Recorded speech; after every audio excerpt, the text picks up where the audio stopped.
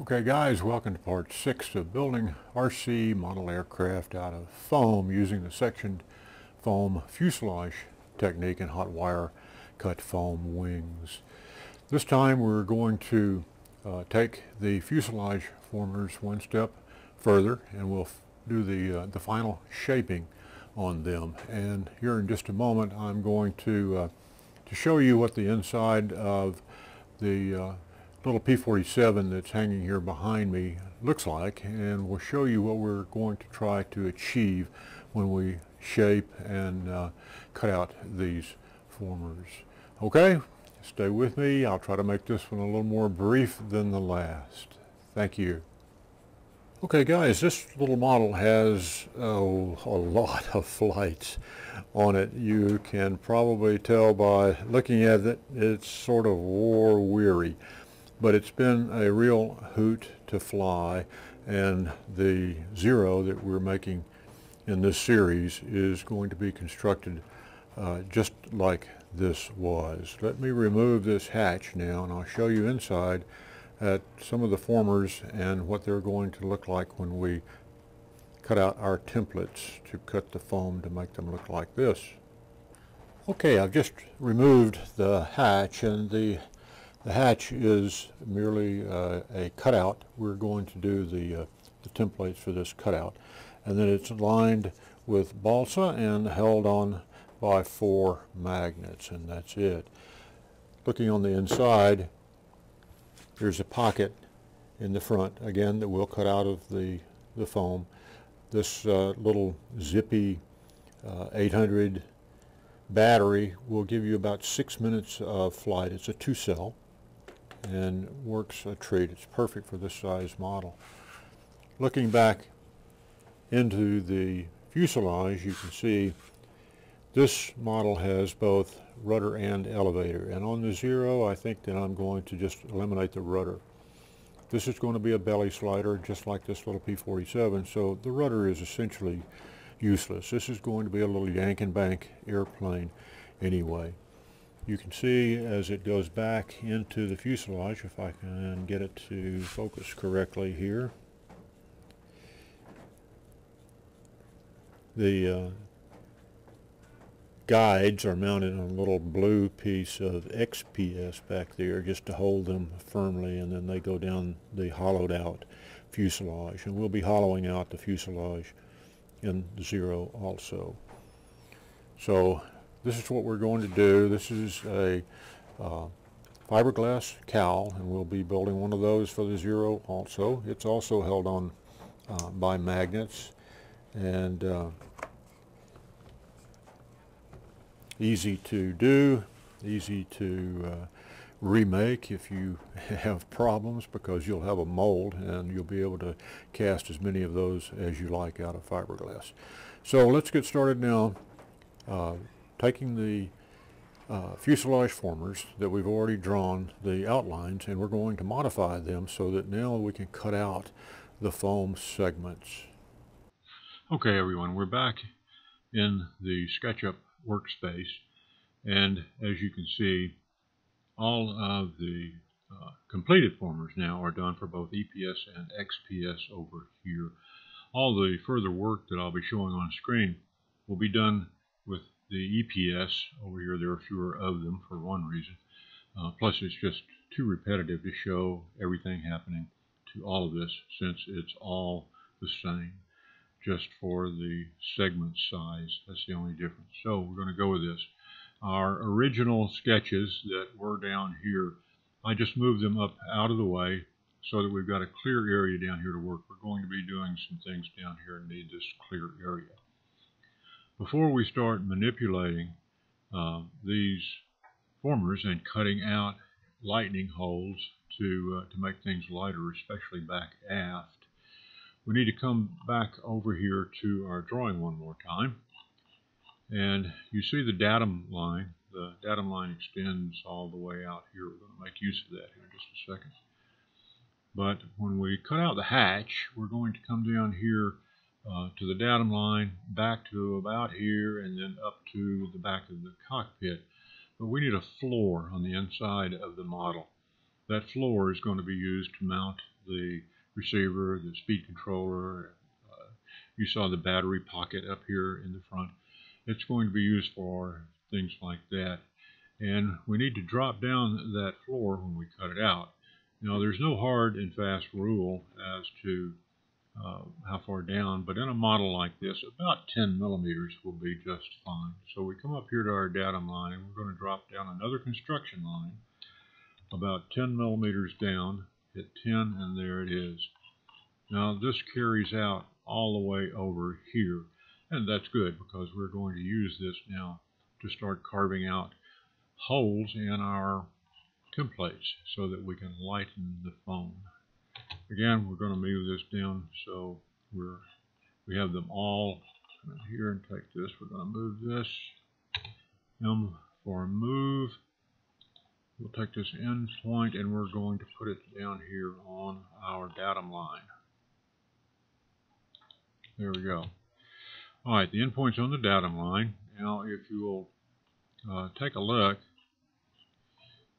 Let's see what we did here. For some reason that didn't move exactly to the datum line. We're going to fix that. Alright, there we go. Now we're on the line. Now we see our 10 millimeter drop down here, and that will give us a tray section on the inside when we get done. Now recall we needed the first and second formers to be solid because we need that 20 millimeter span of solid foam up here just to make things more solid. But as we go back, we're going to hollow these out. A very easy way to do that. We're going to use, again on this size model, I've found that a skin thickness, now this is the foam wall thickness of the model, of about 10 millimeters works pretty good. And there's a very easy way to do this now that we have these all as a single sketch. Select that sketch, and over here on your toolbar you'll see the offset tool. And what that does is allow you to select a plane like we have here, click on the edge and pull in, then you can type the amount of offset you want, and there is your offset. You have a uniform 10 millimeter rim around this whole thing. Now we're of course going to hollow out this center, so we'll just select the center and delete it. Now we need the bottom of the tray on the inside, and so that's going to be represented by this line. And you have to, just as I had to move all those down just a tiny bit a moment ago, sometimes you have to zoom way in on SketchUp in order to make it see what you want it to snap to. So now this is going to be the fuselage shell. The canopy will be cut out here on the datum line and lifted off, and we'll have this much of a floor on the inside. And we're going to continue this all the way back to the back of the cockpit. So we're going to do the same thing again. We'll zoom in here. We're going to select the offset tool, grab an edge. Whoops, here we go. Don't want that.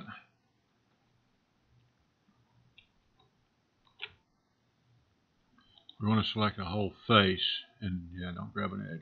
Select the whole face, get something on that face, pull in 10, and there you are.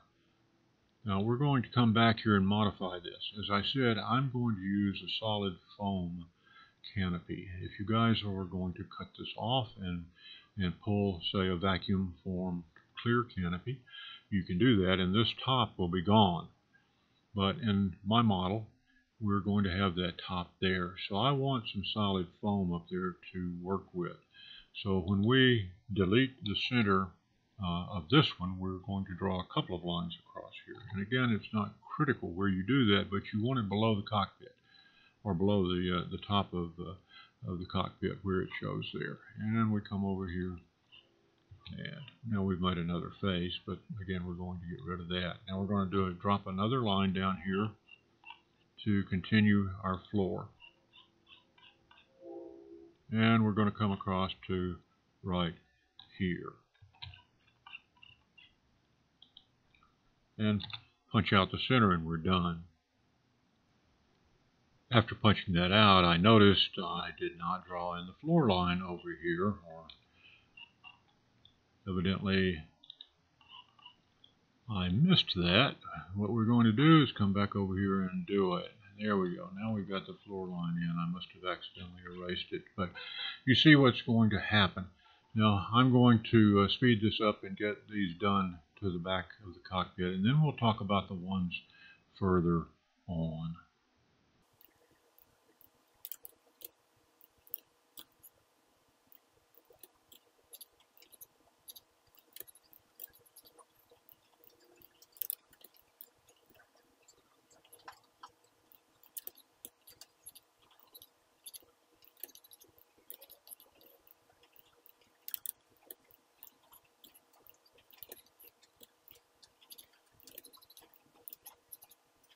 Okay, that gets the floor of these done. Now for the remainder of these, the only thing that's going to be running back there are our control rods for the elevator, and if you choose, the rudder. However, I have found that if, oh, by the way, let me interrupt just one more time. Make sure you have all of these tick marks transferred to the inside of this, because we're going to be cutting that out, and you want these marks on the inside. They're critical for alignment, guys. You've got to have these marks, and they've got to be right. Okay, now back to our regularly scheduled hollowing. If we take this, come over here and do our standard, oops, gotta select it,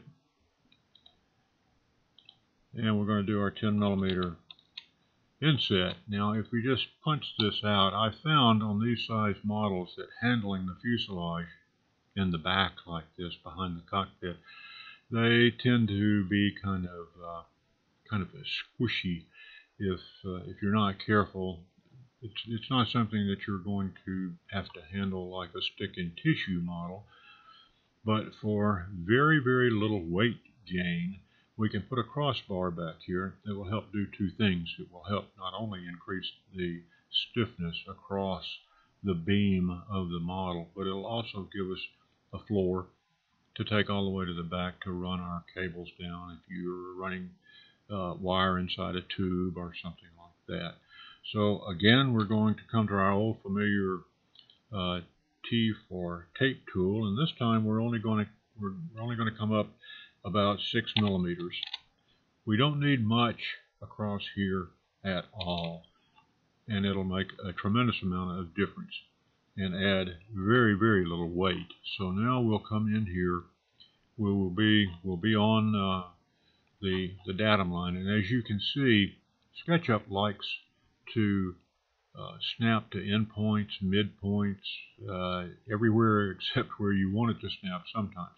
But if you zoom in, you can get it to snap exactly where it's supposed to be, and that's what we need to do. Across here, all right, now come up here to the next one. As long as it says intersection, you're good. If it says endpoint, no. Okay, now we're done. Now that made another face down here that we're going to delete. So all the rest of these now are going to have this crossbar installed. Now it doesn't look like much, but it adds a tremendous amount of stiffness and hardly any weight. There is not going to be any finish on this at all in here. All there will be adhesive. So I'm going to speed things up and go the rest of the way.